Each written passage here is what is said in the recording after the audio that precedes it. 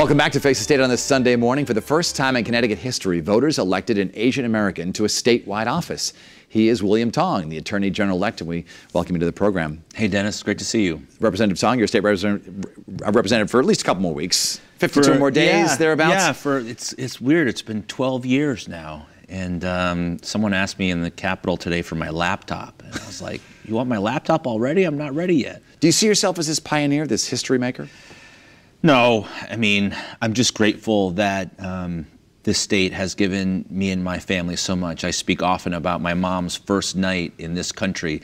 It was at 600 Asylum Avenue, that brick apartment building that overlooks the 84 interchange, and that we were able to get from here, from there to here, is just a incredible statement about our state and the opportunities that we all enjoy here in Connecticut. When you were a child, did you think that an Asian American could be elected to such a high position?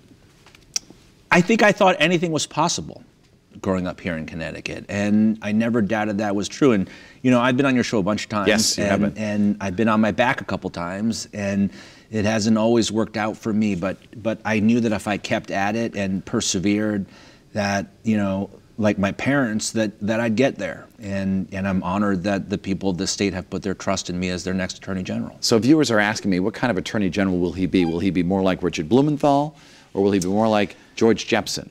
Because George Jepsen, did not file as many lawsuits as Mr. Blumenthal did.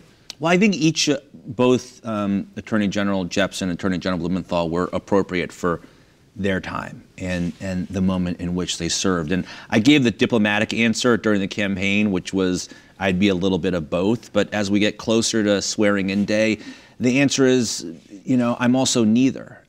I'll be much the same way I've been in the legislature, aggressive in fighting for Connecticut families on our state's gun laws, protecting families at the height of the foreclosure crisis. We did a law working with broadcasters here in the state around frivolous lawsuits. So I'll continue to be aggressive. We talked about that law here a couple of years ago. Civil rights have been a huge priority for me. I'll continue to focus on that. So I'll continue to be aggressive. After the debate we had here, a viewer asked me, they thought that Sheff versus Anil was sort of over. And it's still going on in the court system today. And this is going to be something you're going to have to deal with. Tell us about this. Update us, and what you're going to be doing with this. So it's about implementation, and we keep going back to court in Sheff, and then relatedly, we just had the CJEF case, the Justice and Education Funding case, which talks about equity in education funding around the 169 municipalities we have in this state, and making sure that every city and town has an appropriate amount of funding related to that. Sheff is also about equity and racial, ethnic, and and diversity here in this state, and making sure that everybody has a fair opportunity at a great education here in Connecticut. So I think my role as Attorney General is going to be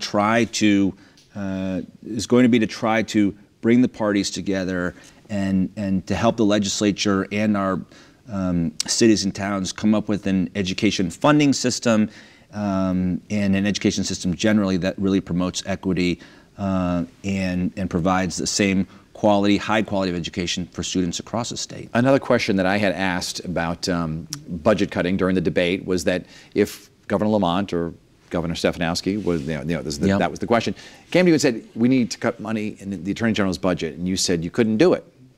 Is that still your position? Well, I think we do a lot for the state. As the lawyer for the state, not only do we represent all of the different agencies and departments and officers, but we also bring in a lot of money for the state. And so what you want to make sure of is that you don't hamper the Attorney General's office's ability to go out and take on big tobacco, as we did under Attorney General Blumenthal, take on the generic drug manufacturers and the opioid crisis, as Attorney General Jepsen has done. And those may result in large settlements that inure to the benefit of Connecticut taxpayers. And if we're frankly making more money than we cost, and we make a lot more money for the state than we cost, then we ought not hamper the Attorney General's office's job to do, or opportunity to do that.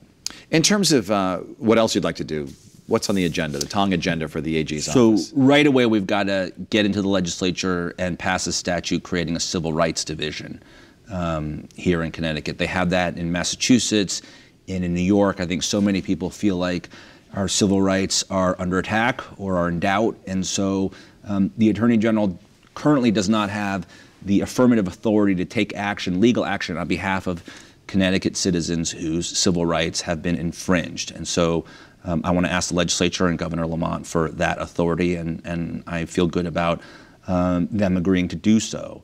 So that's, job one. Also, I told many of the families that are suffering from the Crumbling Foundation's crisis in Eastern Connecticut that I would sit with them the very first week, and we're going to do that. Attorney General-elect William Tong, we welcome you to the program again after you're sworn in. Thank you. Congratulations. When we come back, we will talk with two Republicans about what can be done to turn the party around after their huge election losses on election night. And we welcome your comments right now. You can find me on Facebook, Instagram, or Twitter.